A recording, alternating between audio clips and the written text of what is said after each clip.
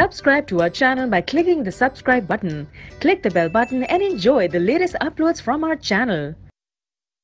Next question number 7. Both growth and differentiation in higher plants are open. Growth और differentiation जो है higher plants में वो open है. कमेंट करना है हमें इस बात पे. So first of all growth कहाँ होती है? जो मेरिस्टेमेटिक रीजन होता है किसी भी प्लांट बॉडी का, उस मेरिस्टेमेटिक रीजन में सेल्स हमेशा ऐड होते रहते हैं.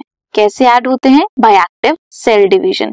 सो इसे बोलते हैं ओपन फॉर्म ऑफ ग्रोथ, जहां पे मेरिस्टेमेटिक रीजन से सेल्स जो हैं वो डिवाइड होते रहते हैं और you may call it as grow होते रहते हैं. वेयर एज डिफरेंशिएशन क्या होता है? जब प्लांट में क्या होता है, ये जो मेरिस्टेमेटिक रीजन से सेल डिवाइड हुए हैं ये एक प्रॉपर फंक्शन अटेन करते हैं.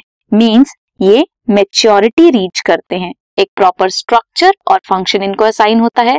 सो ये है differentiation. The final structure at the maturity of cell tissue, this is determined by location of the cell within.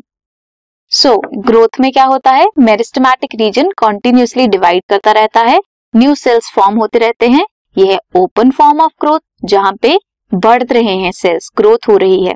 Where as differentiation, जहां पे हर सेल जो डिवाइड हुआ है वो एक पर्टिकुलर स्ट्रक्चर और फंक्शन गेन करेगा, अटेन करेगा.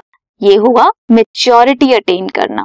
So this was that growth और डिफरेंशिएशन हायर प्लांट्स में ओपन फॉर्म में होते हैं.